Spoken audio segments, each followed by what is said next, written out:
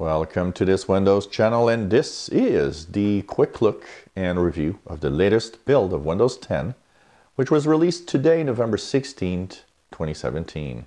This is another build of the Redstone 4 Windows 10 operating system, which is 1803, so March of 2018. And this is build 17040, as you see on the bottom right. Install process went well, no blue screens, no problems. It was kind of long.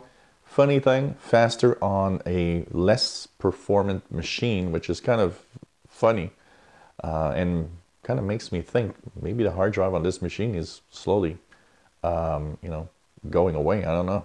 So anyways, installed flawlessly, and once it actually was there, well, we got this screen. Now, one interesting thing, although it was always saying, and I thought it was, on my new machine, because I have two machines that have the insider builds now. I reactivated an Acer machine that I have with an insider build, which is the home version. And it actually was saying when I actually installed 17025, oh, welcome to this insider build. Now, when I installed 17025 here, I remember, I think it did say, welcome to Fall Careers Update.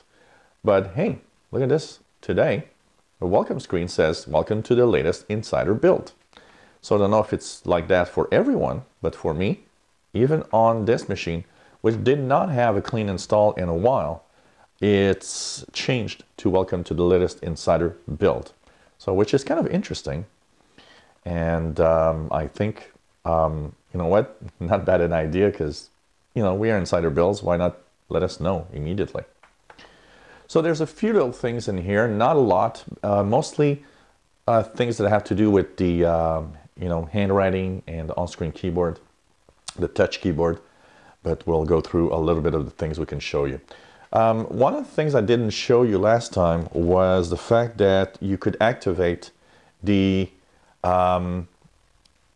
suggestions for basically the keypad. And basically, when you were actually writing, you could activate a little bit like a cell phone, gives you suggestions when you type on the touch keyboard. Here, even on a regular keyboard, it actually gives you suggestions. So you see here, when I type in Cortana, there are 3 suggestions that I can click on, and it will actually kind of, try to understand what I want to say. And if it doesn't, well, you just type, and here we go, banana. So whatever, it tries to know what you want to type, and that was something I could not show you last time, but it's available in this build. Now, in this build's new features, we have, first of all, if you have a standard definition or an HDR display, high dynamic range display or standard dynamic range display. If you have a display that is capable of being tweaked when it's in high dynamic range, well, there is for you guys, and it's not on mine because I don't have such a device here, but there is a new setting. So if you go into settings, system, and display, you will see a new setting appear in this list that's going to say, HDR and advanced color settings are available. But that's available only if you have a high dynamic range screen. The second thing that is interesting is in the ease of access. So if you go into settings, into ease of access, there's a new cursor, pointer, and touch feedback tab that wasn't there before to help you make choices, or basically they are actually helping you change cursor thickness, change pointer size and color easily, change touch feedback if you want to have more or less feedback on your touch device, on your touch keyboard or touch screen or whatever you're using as a device. It's in here, so you can actually now change all of that and help out if you want to have a changed cursor thickness and so on. These are things that were in the control panel before, but now are getting into the cursor, pointer, and touch feedback within ease of access, so it's not a bad idea. That's for sure. Also, there are some touch keyboard improvements. So anyone that has a touch keyboard use, if you have a tablet or a touch device and want to share that, well, the touch keyboard on the device has new types of gestures. So if you have a touch keyboard, if you see the blue line that follows my mouse pointer, this is a new shape writing touch thing. So you see here, for some reason, it thinks I wrote Tinkerbell, and I actually have no idea what I actually did. But this is a new feature. Some people like to use this, basically having this shape writing with the keyboard. A lot of cell phones, smartphones have that also. So if you use that and you're used to using that, well, basically it's something that can help you out. It's available in many, many languages. Improved gestures also. So for example, if I change this to a handwriting panel, sorry, I'm gonna just change it to the handwriting panel. You could actually write with handwriting. So if you have a touch screen and you want to use your finger, for example, in order to do that, well, you can. So here, let's just for a second bring the I'll bring the little notepad up here, and we go into tablet mode, and then we go into the touch, the handwriting or touch keyboard.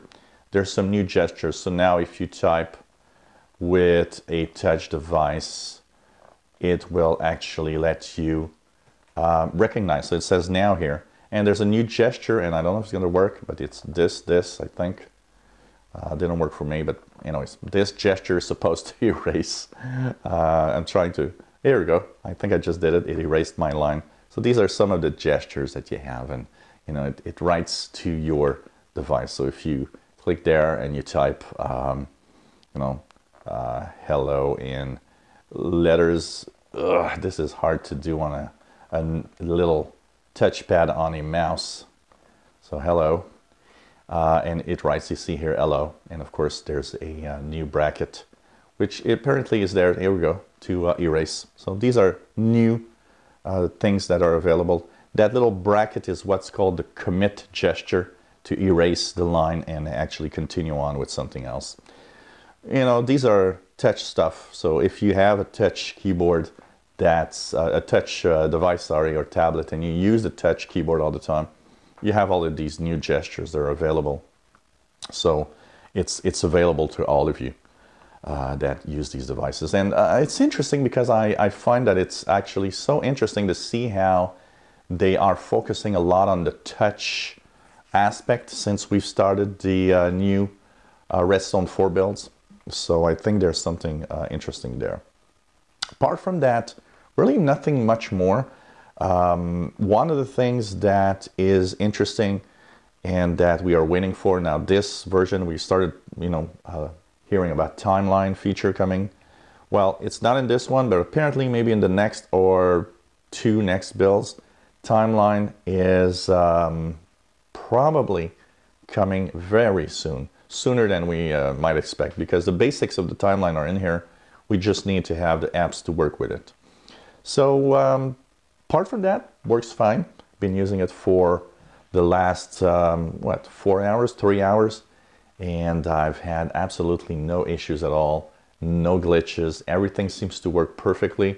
I've watched some videos, I've streamed some live streams, I've went on Facebook, did a lot of things, opened documents. Seems to work well, but there are some problems in this build, of course. So if you encounter stuff that doesn't work well, it can happen. I know there's some problems with Cortana in this build, so that's one thing that might be happening here. If you try to use Cortana in some way, it might be broken. But apart from that, I've had no glitches as of now. I've restarted twice just to see how the restart and the start of the device would go, and it seems to work well. So that's where we are at on 17.040, released today. So how did it go for you? Can you update? Were you able to update to this new build? And what do you think? Anything interesting or anything that you might have seen that, you know, maybe is not in the documentation? Some people find things, sometimes that's not written. So if you enjoy my videos, please subscribe, give us thumbs up, and hope you enjoyed this quick review of the latest build of Windows 10.